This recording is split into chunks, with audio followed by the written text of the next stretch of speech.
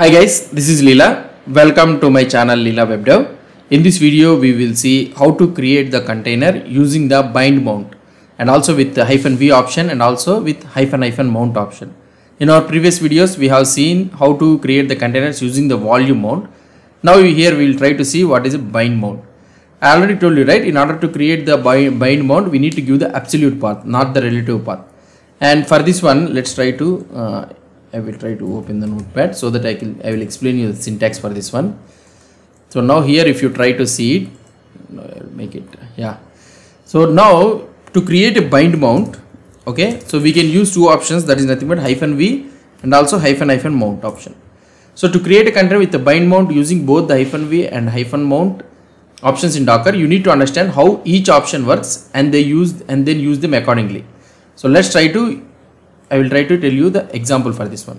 So here first of all, when you try to create a container, Docker container run, and you need to give -d, okay, and -v. So this is the option which we are trying to give, and here you need to give the absolute path, something like /nginx data or something like this you will give, and to which one it needs to target. So to path share /nginx/html, okay, so like this you will give, it is a slash. So now you will be giving the name and followed by the image name. So this is the example. Now if you want to check with the -- mount option, so this will give more detailed syntax and greater flexibility compared to the -v. It requires specifying the type of mount and the source path and also the destination path. So for this one you will be having Docker container run -d and --mount, and first you need to mention the type is equal to bind, and next you need to mention the source is equal to the path, that is nothing but absolute path, so /app data or something like this, and you need to give the target, okay. So target is nothing but what I can say is user nginx, okay, and the last one is the -- name container. So the name container you will provide it, and the image name. So these are the things which you will need to provide. So these two are the syntaxes. Let's try to see the practical implementation of this one. So I am opening the mobile XTOM. So this is our thing, and for this one what we need to do it is, so here for creating the container, let's understand. So here I will be using Docker container run -d -name. Let's try to check whether any documents existing or not. So right now we are having two documents. So okay, Docker container rm-f nginx, maybe nginx-container, and the another one is, try to see, nginx-container is there. Another one, what is that you are having? Jenkins LTS, okay, Jenkins-container we are having. Another one is Jenkins-container, yeah, I have deleted. Now let's try to check whether any, so none of the things are there now, sorry, yeah. So what I want to do it is, so let's try to create the Docker container run -d -name nginx-container. I will try to give nginx-container, okay. I will be using the -v option, and for this -v option I will be using something like, now here you need to understand. So here I need to provide the absolute path. So that means, so normally what you will try to do, so you will give nginx-data, so that means it will try to check that nginx-data is available in the /var/lib/docker/volume. So that is the place where the volume mount will be added, but here we need to give the absolute data. So that means nginx-data you can give it directly like this, okay. So now we need to give what is the data it is adding. So user /html/nginx/html, okay, this is the thing it should, and I need to give directly image name, so automatically it will be created, okay.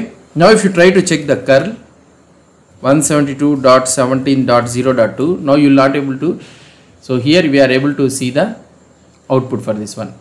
So now if you want to check the data here, cd/nginx-data, now you will be able to see the data it is existing.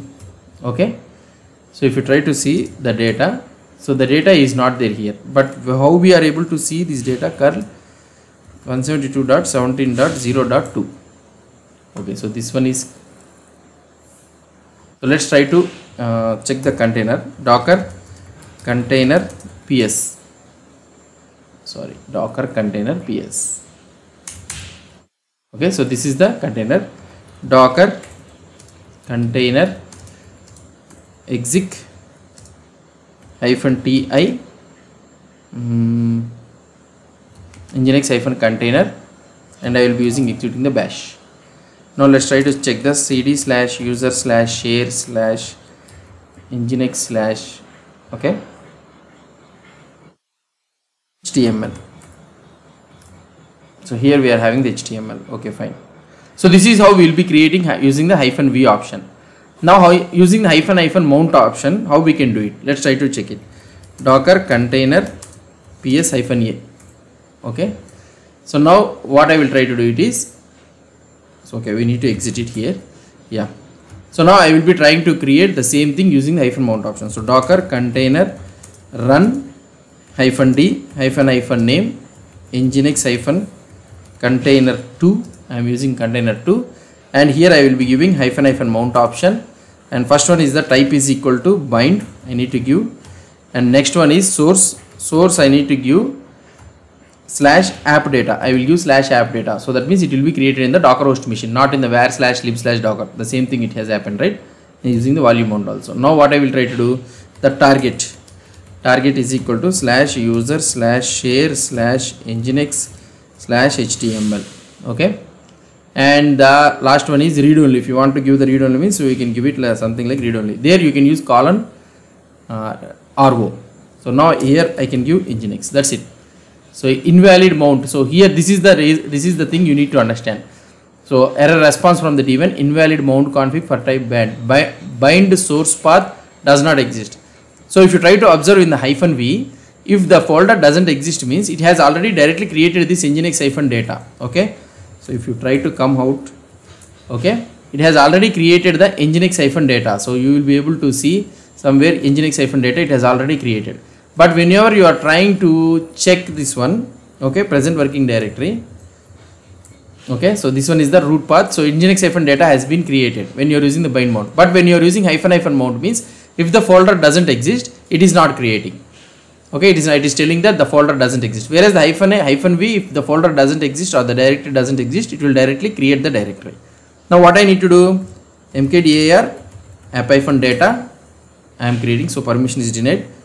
Okay, so let's try to do it with sudo test 1 2 3 4. Okay, so now what I will try to do it is, actually we don't have the permission, so that is the reason it is having sudo -i. Okay, so let's try to do it. So now what I will do it is, so the same thing Jenkins, not Jenkins, sorry.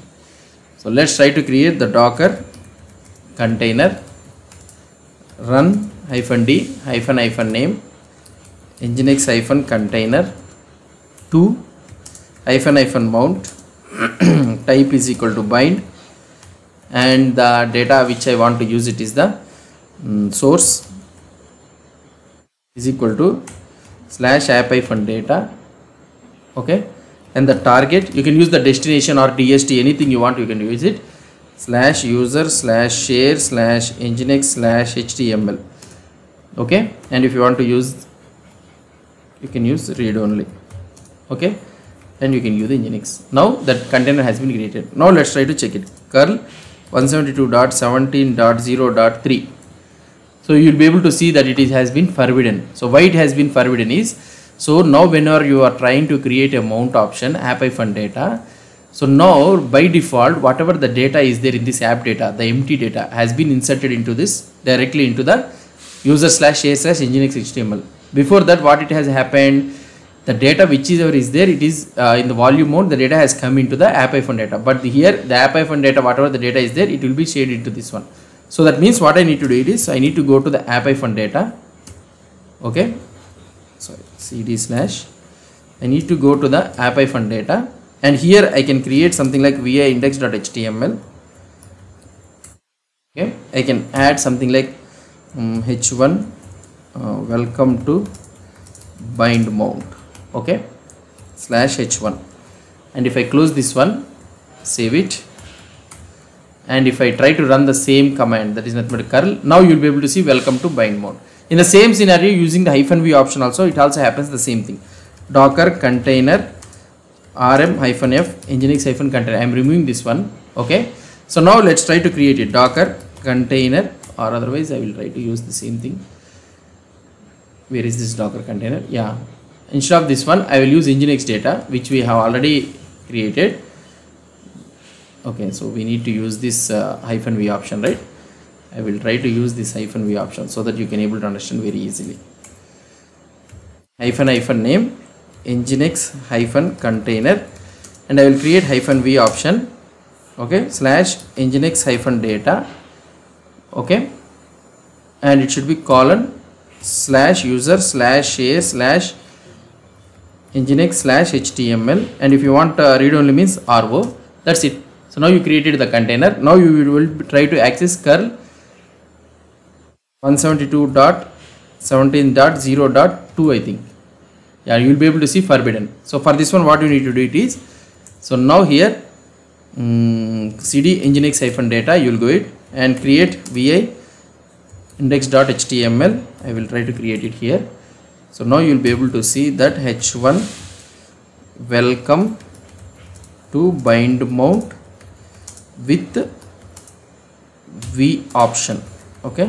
I have created it like this. Let's try to close this one and I will save it, and if I try to check the same curl option, see, now we will be able to see welcome to bind option with the v option, bind mount with v option. So this is how the bind mount actually works. So you need to understand that whenever you are using the volume mode, means the content whatever it is present in the user/share/nginx/html, it will be copied into the volume mode. But here the bind mount data whatever it is there, it will be copied into there. So right now we are creating empty folder, means the empty folder directory data is copied into that HTML. So that is the reason index.html and all those things are gone. So that is the reason you will be able to see a 403 forbidden, means the file doesn't able to find it. So this is what about the bind mount. Hope you understood about this concept. If you have any doubts or any suggestions, please post the comments below to this video. And if you like this video, please do support me by subscribing to my channel. Thank you.